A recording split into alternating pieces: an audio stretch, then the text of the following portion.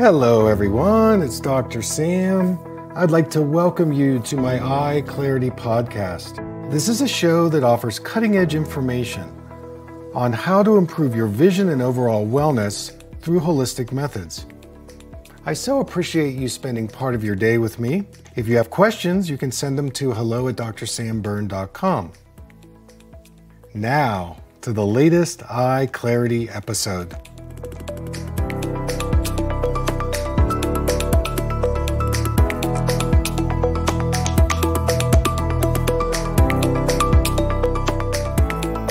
Hey everybody, it's Dr. Sam, and I'd like to welcome you to another EyeClarity podcast.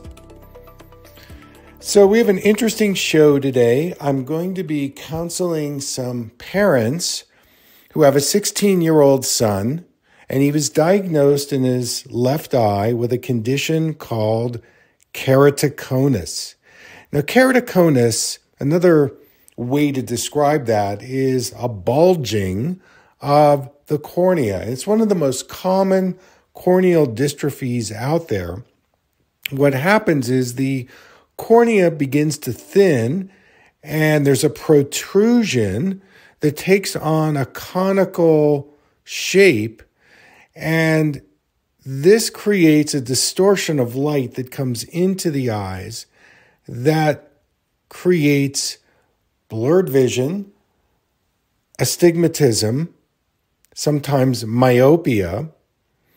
And the thing to note about the cornea is there are 6 layers of the cornea. And the cornea is made up of mostly a connective tissue called collagen. And I talk a lot about collagen and MSM, and some of the reasons why keratoconus occurs is because there's a buildup of the fluid in one of the layers of the corneal layers, actually the Bowman's layer of the cornea. And this can create things like oxidative damage, free radicals that start forming on the cornea. And some of the causes can be, obviously, genetics is a big piece. Oxidative stress, as I said, inflammation, allergies. Magnesium deficiencies is actually a big cause of keratoconus. Also, conditions like diabetes, thyroid imbalances. But basically, the low magnesium level is one of the key issues. Down syndrome is another place that I've seen keratoconus. Respiratory conditions like sleep apnea, asthma, and even other retinal conditions like retinitis pigmentosa or Leber's disease. If you do a lot of chronic rubbing, this can accelerate the keratoconus. So in this particular session, this is what happened. The parents took their son for the motor vehicles exam, the eye test, and he couldn't see anything out of his left eye. And that was the first thing that, the first time that they saw that this was going to be a problem. So they went to an ophthalmologist, and he diagnosed this person with keratoconus and wanted to do something called corneal cross-linking. And now this is a procedure that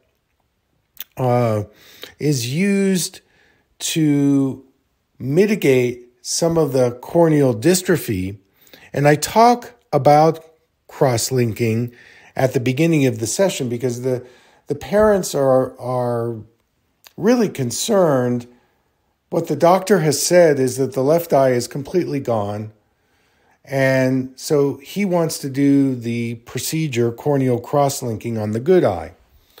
And they're befuddled by that because the good eye is doing well. Why risk any side effects by doing this corneal cross-linking? So this is the first part of the session where I talk about this. So here we go. The thing with corneal cross-linking, as you probably know, they use a riboflavin, a B2, um, and it's an eye drop, and then they use a UV light, and those combinations can stabilize the corneal dystrophy. And the thing is the part of vision is in the brain. It isn't just in the eyes. I would say, part of vision is 50% is probably in the brain. It may even be higher. And one of the things to consider from a functional point of view would be to try the scleral contact lens and see how much improvement you could get in the left eye, and see if you could then maybe do some, this is a different way than the surgeons, but do some kind of functional physical eye therapy where you're getting the brain and the two eyes to work together. And then maybe you could do more proactive, natural kinds of things. There are eye drops, there's nutrition and dietary things. Um, and also, because he's on the screen, to do everything you can to minimize the blue light emission, because blue light has a negative effect on the corneas because it dries it out. I don't know if blue light was even talked about around the screens, but believe me, it does. It's like being at a tanning salon, except at a tanning salon, you're there for a few minutes. But I would get a screen protector and I could help you get something to protect on the screen, and then maybe even a pair of glasses that would also block the blue light. But because of all that screen exposure, but that's not helping the situation. Um, and I would be more conservative because the cornea surgeries and the cornea procedures, they don't have a super high success rate, say compared to like a cataract surgery. And you're also dealing with after that scar tissue in the cornea. Now, there are systemic things that you can do to reduce scar tissue in the eye. There are digestive enzymes and things like that, that I could help you with. But I would enter any procedure very, very cautiously, and I don't think I would do anything with the right eye. I might try some of these other natural like eye drops and things that I can introduce you to, and then do these other things as well that I'm suggesting. The surgeon, that's how he makes his money. It's easy. That's what he offers, but it's pretty aggressive and pretty invasive, and the results are not, bulletproof. They're not. I'm sure if you talk to his patients, you might get a 40 to 50% success rate, maybe, but there's more distortion you're dealing with. So, and I would say right now, your son's brain is probably just looking through his right eye. That's That's probably, what and he's I'm doing. suppressing the Yeah. information in the left eye because of that blurry. So when you get the scleral lens, that would give the left eye more stimulation, more clarity, more input, so it would work with the right eye. I think that would be my first option. I would do the scleral lens and see how much usable vision he's getting out of the left eye, and then do some of these more conservative, proactive things, maybe doing some little physical therapy things I could show you that you could do with him, and then getting that protection on the screen, and then wait and see. All right, in this next segment, the parents are asking me about the risk to reward of the corneal surgery. So here's my response. It's too risky, and the surgery is just not, as I said, the results are very iffy. It's, and you're going to have side effects from that surgery, more dryness, more scarring, different kinds of cloudiness, fluctuations. With a keratoconus, you're dealing with also a prescription that has what we call astigmatism. And astigmatism means that there's another blur that's going on due to the distortion of the shape of the cornea. So when the light goes into the retina, it's distorting that light in another kind of a way. And, a scleral lens can correct for some of that astigmatism. And I would try that first. I mean, you go get the opinion, see how you feel about it. But in these medical situations, parents, trust your gut. Trust your gut, and I'm with you on it in that I've seen too many car wrecks where these guys are aggressively going in and doing these kinds of, procedures, and it's not like doing a cataract surgery where you're controlling the variables. In this kind of surgery, it's hard to control all the variables, and the more variables that you can't control, the more chances you have of creating some problems.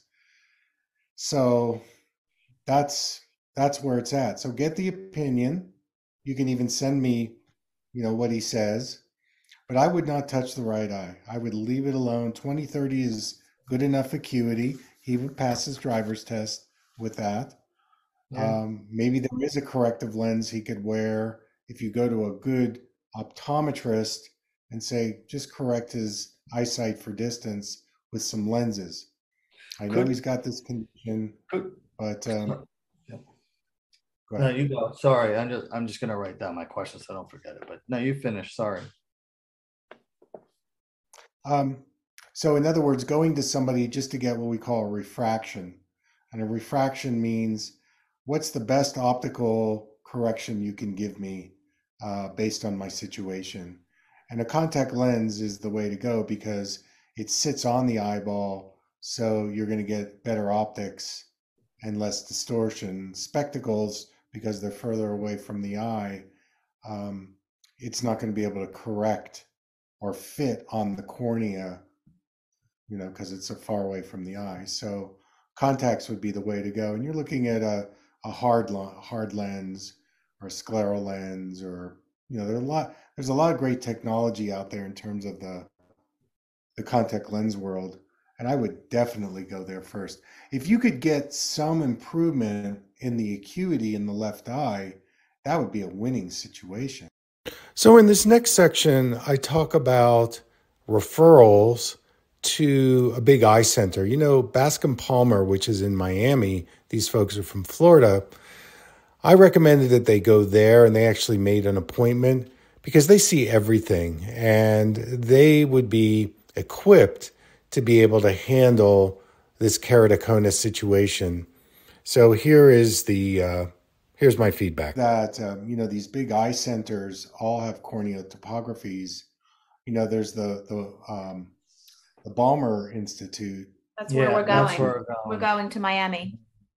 Yeah, that's where I would go if I had That's this where we're going condition. in 2 weeks. Forget going to these other people, because the Balmer, they've got the research, they've got the specialists, they've got the experience, Yeah. and what you could do is you could get the corneal topography, and then you could send it to me, and then I could interpret it. They're going to give you a good interpretation too, but that's the way to monitor it, is just to get, it's kind of like somebody's got a condition. You get the scan, you get the x-ray, you get the MRI, and the corneal topography is the ticket, so that would allow you to see, okay, what's the baseline, and then maybe doing some of these interventions, and then in 3 months you can get a set, and then you've got some data that you can compare. Whoever is fitting it, so this is, you want to make sure whoever is fitting it, they have a good support staff and they've got the experience. When I had my office in Santa Fe, I had a contact lens technician that I hired and trained, and she worked with all the kids who learned how to insert and remove contacts. And so you just need to have a good contact lens technician in the practice of where you go so that they can work with him. Okay. And it's a skill of just learning how to insert and remove. And, Yeah. you need to learn how to do it too. But, Yeah. he's 16. I think he Yeah. can And then manage it. there also And then, comes, yeah, he's going to want to learn how to do it. Obviously, it's going to bring his sight back. So that's a It's good motivation. and incentive. here's his hot button. Two things. You got to learn to do this so you can drive. Oh, okay. I'm motivated now. And you got to learn to do this so you can do your life's work, which is video games. I have a lot of Yeah, kids, there you their go. life is video. So you got to hit his hot button. You got to find ways to motivate him. I do work with a lot of spectrum kids because I work at a place called Kid Power in Albuquerque and worked with them for 30 years. So that's why I asked you about it, because I've worked with a lot of these kids, high level, low level, cerebral palsy, brain injury, high level autistic. And, you've got to, there's an intuitive thing that I do with these kids, which is kind of meeting them where they are and not trying to impose some heavy thing on them at the beginning, but also getting them to buy in. And once they buy in, and I'm intuitively kind of tuning in where can we start here? They open up like a flower. Whereas if you go to somebody, that's just very dogmatic and you're doing it my way and there's no intuitive side of it, then yeah, you're not going to get them to buy in. So you're going to have to kind of scope that out. And it may not be a doctor, it may be one of the technicians in the office. I mean, I would take a look at Balmer and see what their process is around the scleral lens. That by going to Bascom and Palmer, you're going to the best place. And you're going to get an experience there that is going to be first class. I mean, you might get some information that you don't want to hear, or I don't know. You might get something that, oh, this is better. But as I have worked with Bascom and Palmer, because I used to be from the East Coast, I was always very impressed with the ophthalmologists that I talked to, and they see this all the time. Keratoconus is one of the many things that they look at, and so you'd be going to the best. And I think at this point, if you started with somebody else, this other person doesn't look like he's immersed in it. Like he doesn't even have a website of any kind. Yes. And He didn't have a you know, website. I noticed that too. Yeah. I did. there's a little one, but um, you know, I've been at this a while, and I look at like on social media and so on. I look at people and their passion and their interest. They're showing me something online. There's an online um, set of information, and it kind of tells me the tone. I'm not getting a clear tone from this I, person, I which agree. tells me that is he dabbling in it? Is he specializing in it? I don't really know. And this is something you want to get right, and you want to get it right the first time if you can. Yeah. And I I think your agree. best chance would I be That mean, makes Bascom sense and too. Palmer. yeah. Um, it is a really good place where they can handle. They've seen all kinds of things like this. In this next segment, I talk about what nutritional things that you can do to support your cornea health. I mean, here's the thing, B vitamins are very important for the cornea. Omega-3 is very important for the cornea. You can't get that from you can't create that. You've got usually a supplement. Um, so here's where you have to be out of the box on this and see what you want to do, because maybe it's just the scleral lens and forget about it.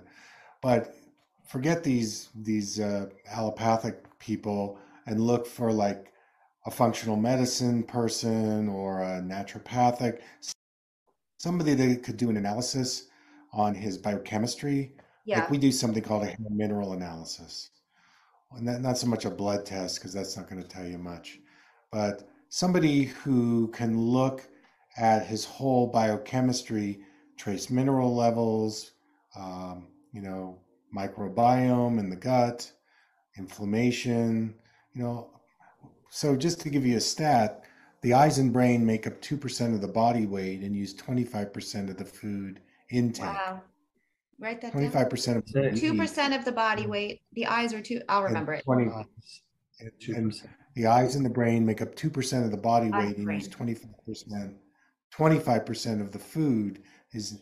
And so this is where all those great vitamin A, see, I think a vitamin A um, supplementation Used. would I help also with read vitamin cornea, A. you know. And you could do that in a general eye vitamin, like put them on my eye vitamin or, you know, find a, in other words, No. he needs more eye nutrients. You know, we haven't really talked about that, and that's going to take longer. That's not like a quick fix. But I wonder if this has been brewing for a while on a biochemical level, I and agree. I'm still, it's not that I'm skeptical, but it just sounds odd to me because when I work with kids with keratoconus, we know very early something is off. Like there's a screening, even a nurse, a school screening or pediatrician. Oh, that left eye is not seeing as well. Go for an exam. So this is macro. Now we're in the big picture. The micro is my suggestion is go to Bascom and Palmer and figure out with the eye thing, get a definitive second diagnosis, work on that scleral lens if that's you know if they offer that, and then on the macro, I'm just going to speak from my experience because I've worked with a lot of spectrum kids. There are two things going on here that I'm questioning. Number one, it's the imprint of what happened at the birth process, and there's an imprint that the infant gets in their nervous system. And then the second imprint, which it can be again overwhelming, is all those inoculations at once. And there's also a toxicity factor around that as well, depending on what's in those. So the two things that you can do to say release any residual imprints that I feel might be influencing him, even though he's older now, would be number one, look for a type of therapy called craniosacral therapy. Yeah, well, yes, it would be very. I'm a cranial therapist, and with the craniosacral, what that could do is that might be able to start touching that stim, that self stim, and that all that stuff that you're seeing because his nervous system, there's something out of balance there with that he's not able to regulate and self-regulate. You know, a place you could really kind of zero in on is the Upledger Institute in on the east coast of Florida. Hi. I trained there, and they could handle him in a way like Baskin and Palmer, but it would be in this other genre. The cranial work could have a really positive effect on his brain and his nervous system and help release some of those early things that may have been, and even in the eye part of that as well. That's number one. And number two, I would keep your eyes open to see if there's somebody you could go to get him explored in the area of heavy metal toxicity and dietary absorption. Now, you're not going to find this in the GI specialist. It's going to be a naturopath. It's going to be a functional medicine person, somebody who can see the whole person like I'm talking to you about. With those inoculations that early, they do put, mercury and thimerosal and all kinds of things, and it's overwhelming for an infant to have to process that, and it can contribute to spectrum disorder situations. I know the allopathic people poo-poo it. They say there's no correlation, but I've seen it hundreds, thousands of times, this story. And when I test with hair mineral analysis, I find levels of mercury and arsenic and things like that, that when they chelate out of the body, it's a different child. And with what you're telling me, those things I think are still influencing him, but you're not going to get that information from any kind of mainstream medical. You're going to have to look, and Florida does have integrative alternative practitioners, and that's more of his tune as well.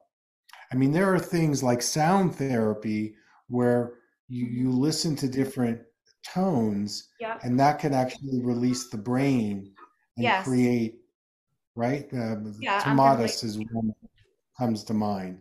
Who is it? And I actually, it's called the Tomatis method, Tomatis. He's a French physician, Tomatis. and he found that giving kids different frequencies, nowadays practitioners can have the person talk, and through the voice, they can tell what frequencies they're not hearing or they're not processing. That's how sophisticated it's become. And in the spectrum disorders, they do much better in these frequency modalities. So if it was my child, I would certainly investigate that, because I think those things are influencing him at some level. And, and then you're covering all the bases. You are going to the best eye specialist. It's going to be medical, and it's going to be, straight and narrow. And again, we can talk afterwards and see what's the best option. But as a summary, I would not touch that right eye, and I would just get the diagnosis in the left eye and see about getting a contact lens on there to improve the optics, and then go from there. In this next segment, the dad is asking me about prescriptions, and we've been talking about putting a contact lens on the left eye. We call that a scleral lens. And you could also put some glasses over the contacts. So you'd wear a little prescription on the right eye with the glasses, and then the left eye would just be window glass, and then you'd have that contact lens right on the cornea. So there's a lot of ways to prescribe lenses, and here's my feedback. Of course. Yeah. Again, it's going to need to be a creative eye doctor that is willing to do. I mean, I would do it.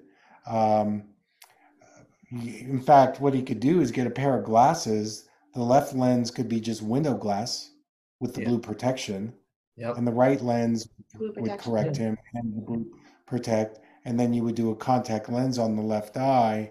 Absolutely. That's a great option. Sure. Great. Sure. Of course. Okay. But it's going to take, again, it's got to be somebody that you can work with. Some of these eye people, they're very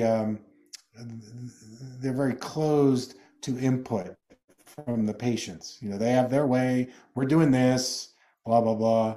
And you need to find somebody maybe a woman, women tend to be a little more open than men, so that they can work with you creatively. Oh, there's all kinds of lens combinations.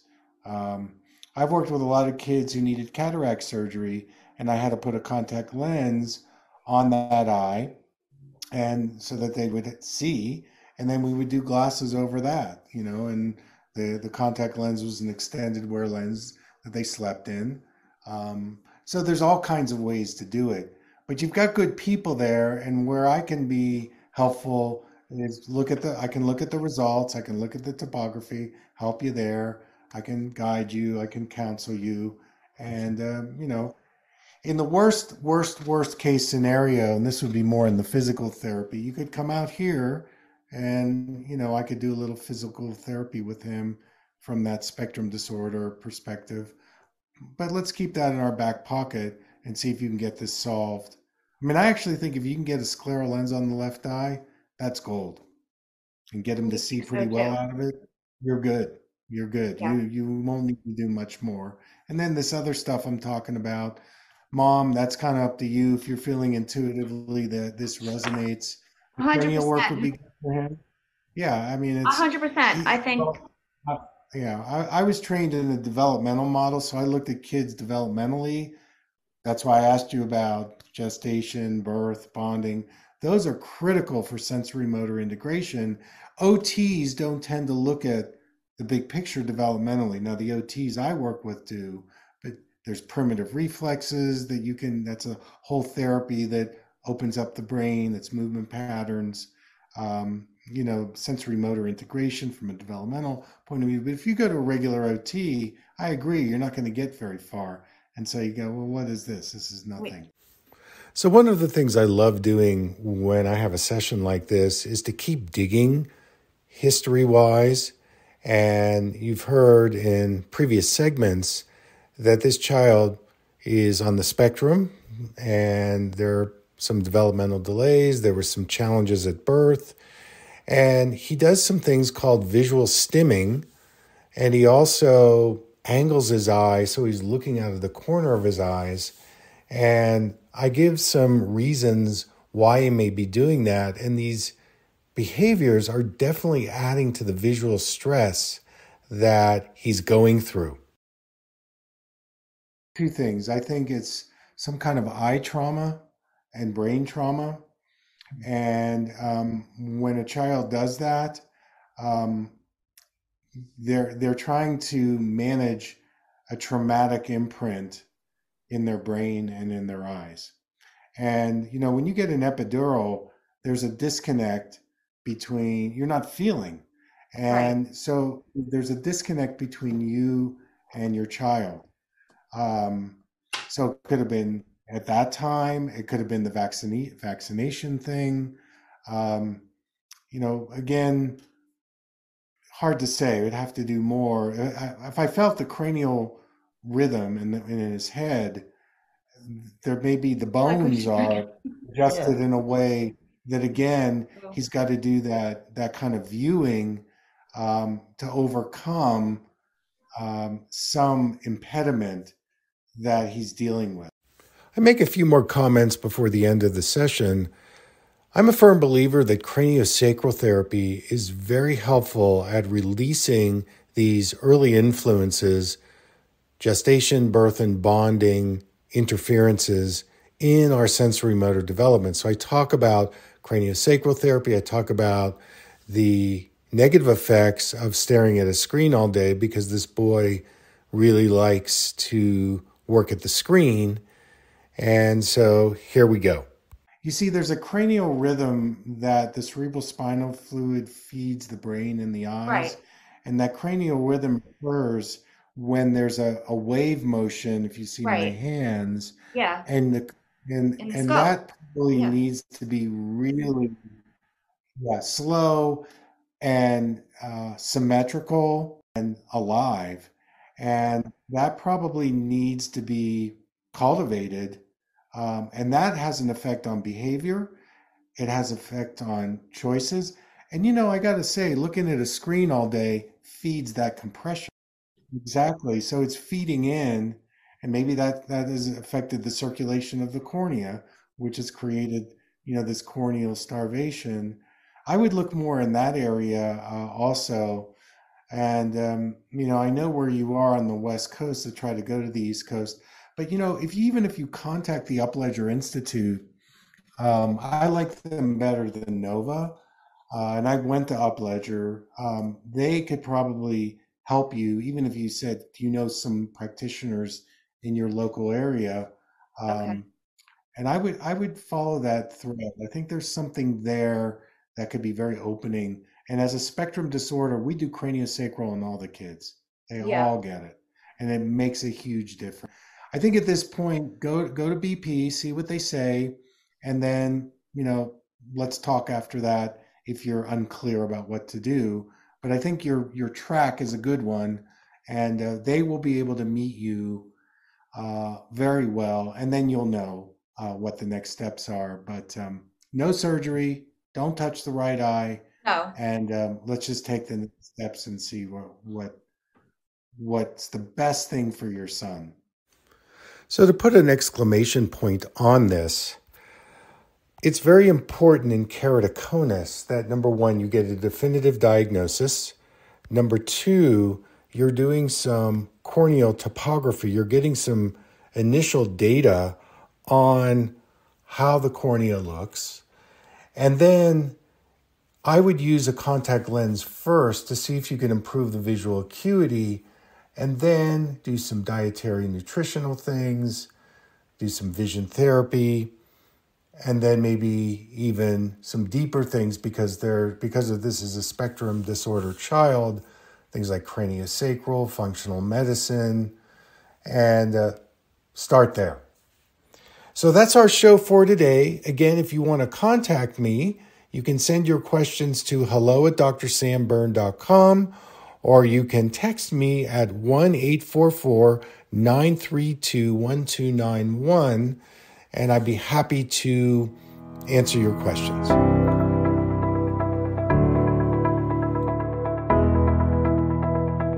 Thank you for listening. I hope you learned something from the EyeClarity podcast show today. If you enjoyed the episode, make sure to subscribe on iTunes or Spotify and leave a review. See you here next time.